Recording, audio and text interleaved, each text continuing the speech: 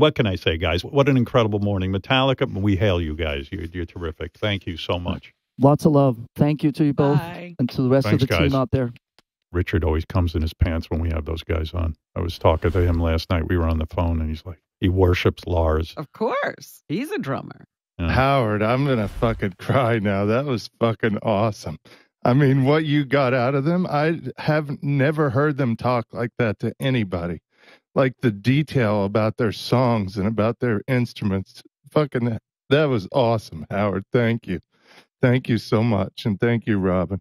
Did you see the Kirk playing that wah-wah pedal? Yeah. I mean, he was playing. Yeah. Everybody. Yeah. Yeah. I mean, it's, and Lars playing the drum beat from One, like that song means so fucking much to me. Like that song taught me how to play double bass. So it was incredible, Howard. Thank you. Thank you. Thank you. It was something to watch those guys. They're really It was. Yeah, incredible. I've never heard them get into detail like you got out of them, Howard. It was like a master class in songwriting and just the songs that I grew up on. When the guys were saying Metallica belongs to everyone, do you think Metallica belongs to Fred? That's up to Fred.